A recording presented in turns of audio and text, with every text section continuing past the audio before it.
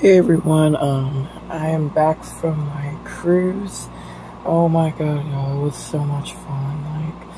Like, I met a bunch of people. I met some people that, you know, it was so fun. I got some people to sub. If you're from the cruise and you're just seeing this, hit a like, subscribe, comment. Well, I hope you're already subscribed. But basically, I lost my voice on this cruise. That was so much fun.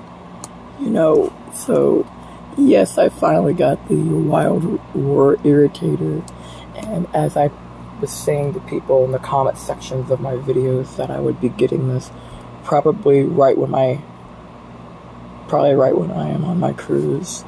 But so this is the last Wild Roar figure for Wave 2. I really hope that they do a third wave like they usually do with these. So this is in the coastal biome.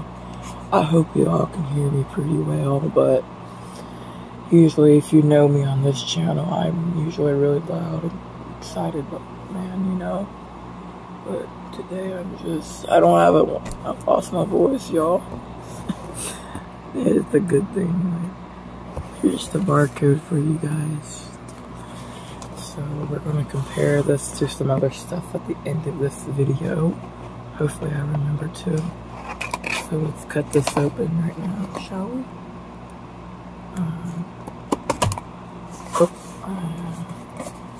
Okay.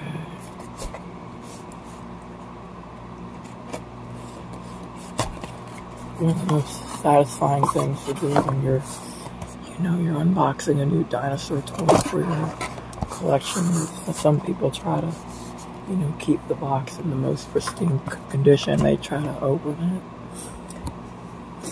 Sorry, I got the whole shit out of the car for 12 hours, y'all. All the way from fucking Jacksonville to the Ohio River. So, that was fun. Oh my god, I'm not damaging this figure in any way. Ooh, I like the arms like that. That looks cool. I see that this has a fade on it, but to be honest, the fade doesn't look terrible. Like, I'd probably put this up there, but I'll definitely be buying another one of these Irritators. So let me just put the tail in like that. And this looks really nice. Honestly, this is probably, sculpt-wise, this is definitely up there, guys. I really like the sculpt on this. Now, something Mattel got on the original Irritator is that they got the shape of the mouth correctly. It wasn't exactly like a narrow point. It was more squarish, almost. Which is, it opened up like a pelican. And I see it's got the throat kind of right. So let's go over the colors real quick. So the head here is, there's a hair on it. The head is casted in a dark, almost like a leather or shoe brown color. And you got this greenish Mountain Dew colored paint around the face, I'll call it a crust.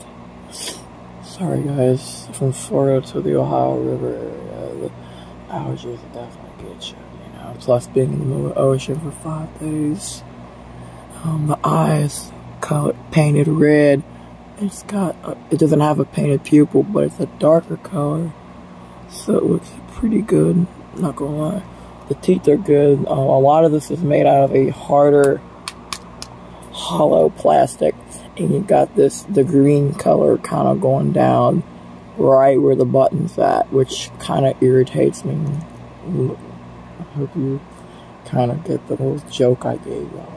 It irritates, the Irritator irritates me. So most of the neck is casted in this brown. So the brown's actually similar to the original one. It's more like a brick red. You got all these little small scales all over the body and the legs, and then the tail. I really like the arms on this, because the original one had like smaller hands. Like now they got like huge freaking hands on this thing. It looks so good. I'm sorry. But you got some of this blackish pattern. I'm gonna call it black. So honestly, I wish that this black kind of went all the way up to, you know, the head. It make the rest of the dinosaur look pretty good.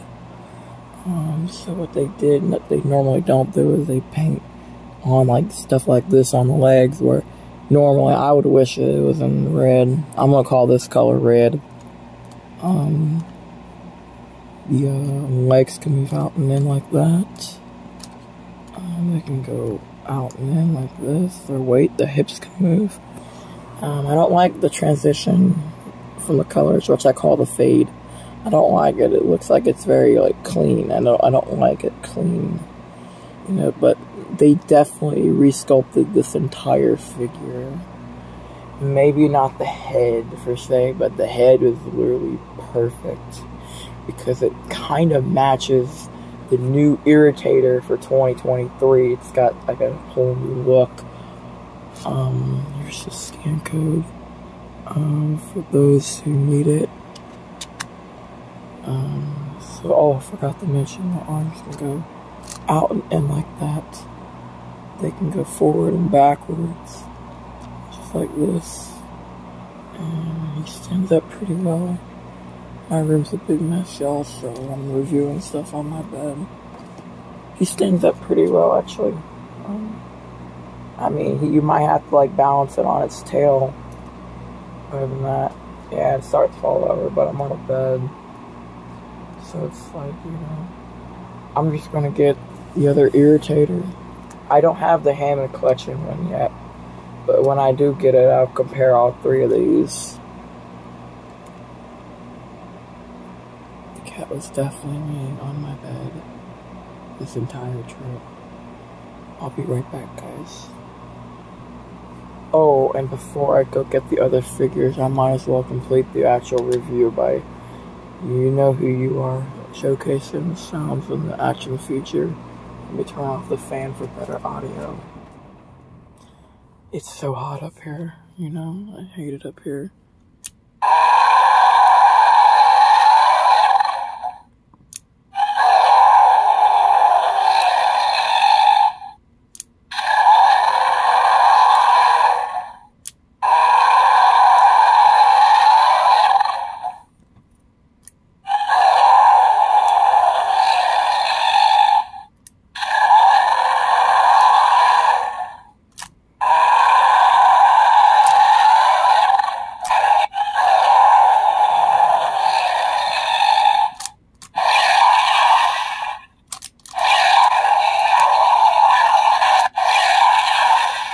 Alright, let's go get some comparison. I'm gonna get the other three from the wave.